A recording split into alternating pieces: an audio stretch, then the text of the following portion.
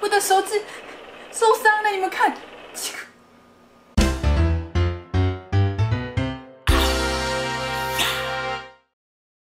嘿，我芊芊呐，爱记起赞、搁起订阅，先刷介绍给你所有的朋友哦。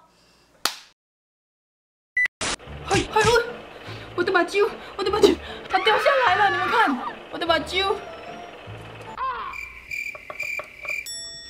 大家好，我是美食芊芊。万圣节快到了，所以呢，今天要来做一个关于万圣节的特色料理。但本来其实是想要做南瓜料理啊，但买不到就是自己想象中的南瓜，就是大概长这样子。所以呢，今天要做另外一款万圣节的特色料理，非常的简单，就算你们不是特级厨师，其实也是做得到的。所以让我们继续看下去。我这里挖工，好，这样子。要把它压实一点，倒过来的时候它会散开。接下来要把它翻面了，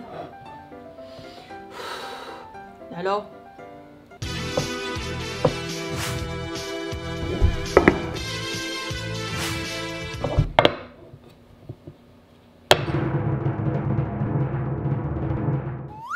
OK， 完美 ，perfect， 这就是一座富士山，下雪的富士山。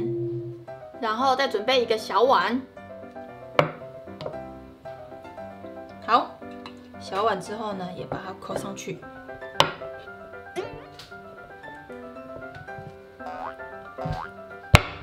OK， 然后接下来是准备鲑鱼的生鱼片。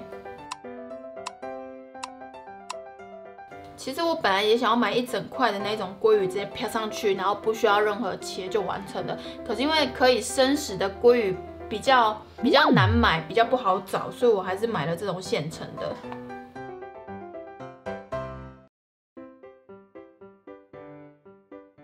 好，完成。接下来是海苔，可以直接爆，怕它包不起来。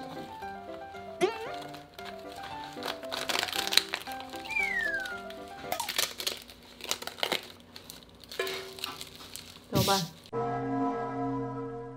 好，接下来剪它的把揪。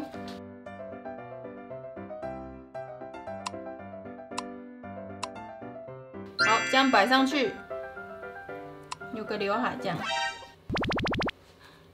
这是南瓜的刘海，再剪个爱心哈，那种什么小丑那个什么，这样可爱吧？好，接下来这一颗呢，我们就要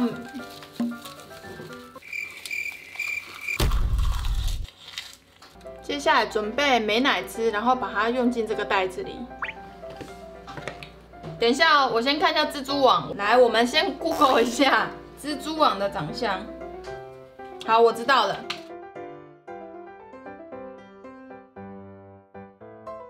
然后再这样子，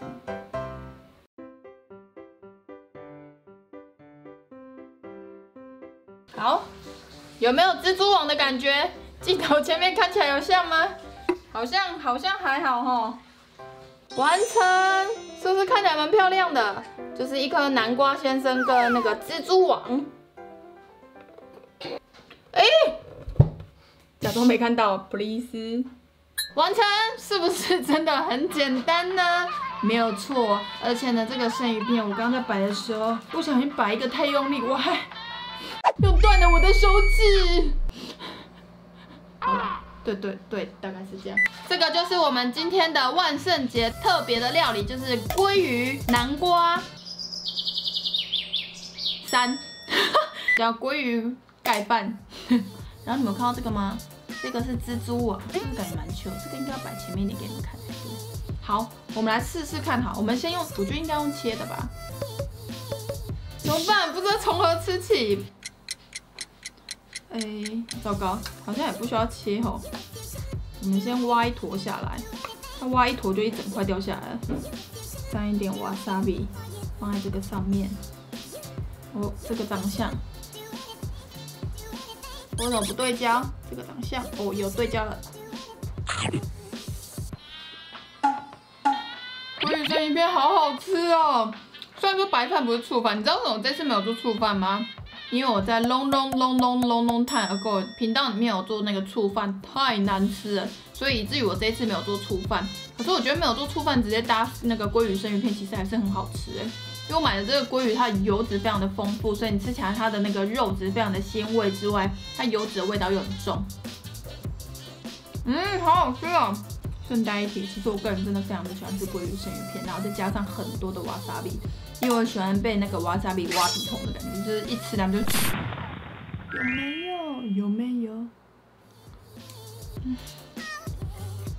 这感觉这道一半可以帮它炙烧一下啊！不行，它的头会超会大，它毕竟今天也是一个南瓜人来着，我还是不要乱整它好了。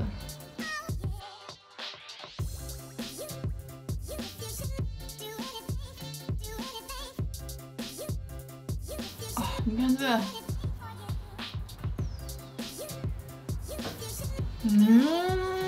因为人家不是说它的鱼肉要对着舌头嘛，然后把它摆下面，然后这一口饭，姜吃鱼肉就要想，好好吃哦！那个瓦萨比，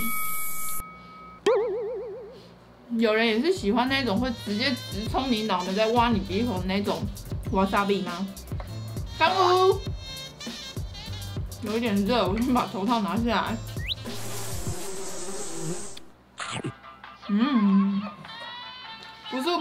不是我们自己做的醋饭真的太棒了。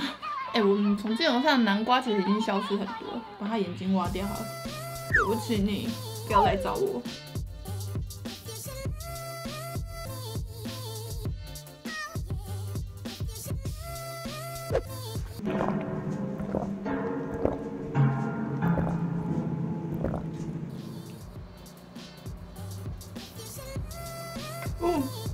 瓦萨比，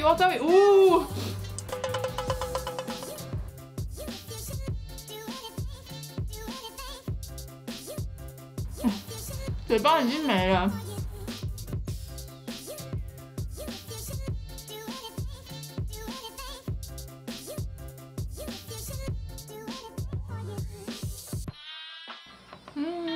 快吃完了。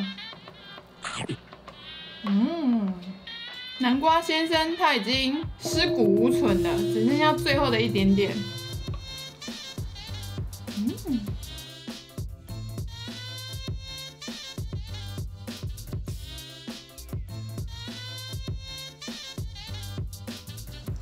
来咯，南瓜先生最后仅剩的这么一点点，一起为南瓜先生欢送，拜拜。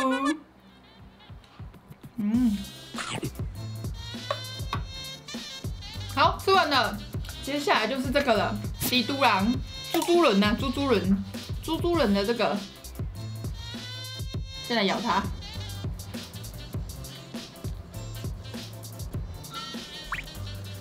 你看，我跟你讲，美乃滋配海苔真的非常的无敌，可是就是因为它中间你知道它蛮大一颗的，所以它其实味道有点不够重。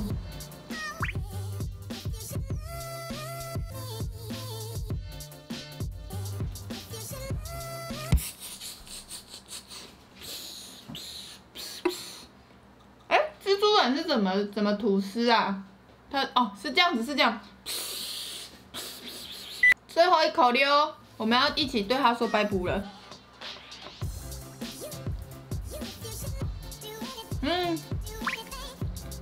吃完了，我只能说今天的餐点是不是非常的简单呢？